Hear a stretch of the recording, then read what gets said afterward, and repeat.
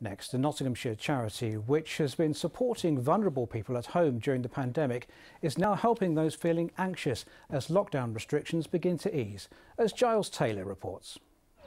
This colourful vehicle has been a lifeline for some during the lockdown. Now, volunteers at the Rosie May Foundation are helping those same people to feel safe as restrictions are gradually lifted.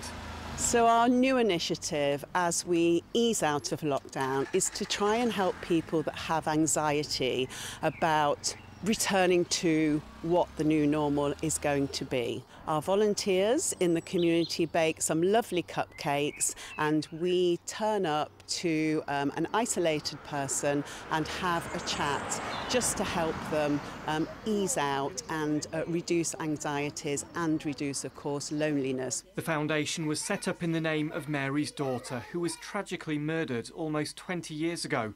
The foundation now has 12 volunteers carrying out visits 5 days a week to people like Christine. It's something to look forward to. You get up each morning, all seeing the same.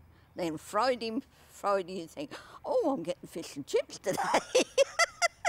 Mary is now planning to buy 2 more tuk-tuks, in pink of course, to expand the scheme.